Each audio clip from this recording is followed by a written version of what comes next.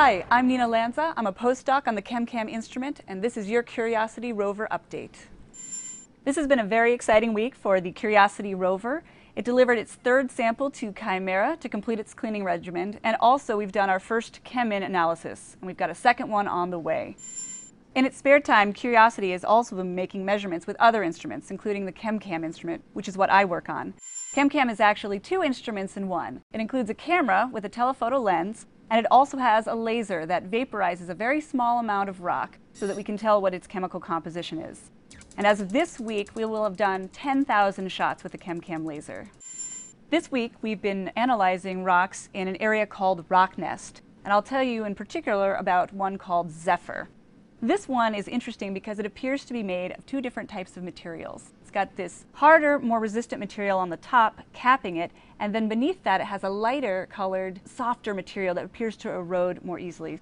It's actually eroded into a set of natural arches, so some of our team members have taken to calling it Stonehenge.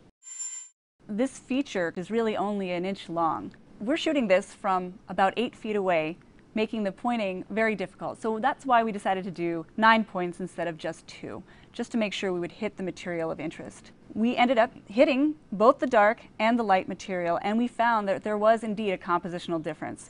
In addition to composition, we've also been able to make a three-dimensional model of the surface of this target using images from the remote microimager part of ChemCam. We've also used ChemCam to measure soils, such as cristarum. Here you can see a before image and then after image where you can see the crater made by the laser.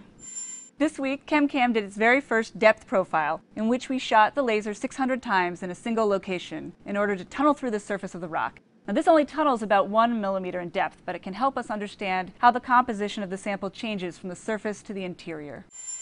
Coming up, we'll be able to use this information that we've learned from ChemCam in order to decide which targets we should hit next with other instruments.